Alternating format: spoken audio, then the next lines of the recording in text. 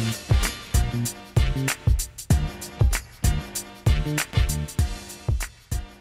I'm Rezab. This is Social Media Minute. For Engage this year, we pulled amazing data points around influencers. We've downloaded most of the influencer campaigns, hashtags, mentions, etc. And we've analyzed performance. And we compared when a brand posted about a campaign and when an influencer posted about the exact same campaign, we looked and compared the performances of these data points.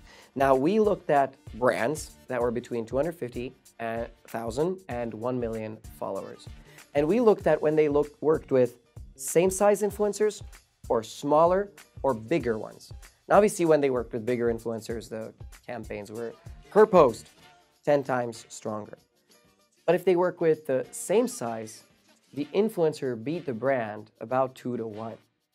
Now, that means if you work with 5 influencers of that size, you had a 10 to 1 performance to the profile. Now, that includes paid media. That should make you think differently about influencers. But the fun fact is, if they worked with smaller ones than them, in fact, between 100 and 250,000, they were still doing 33% better performance in terms of engagement.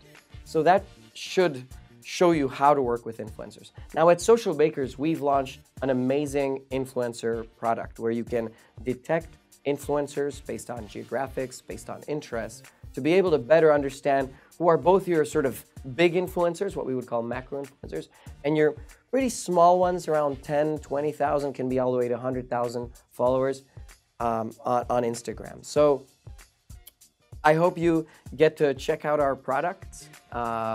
You can check the link for some of the demos in the comments. Subscribe to our channel, and I'll see you next week.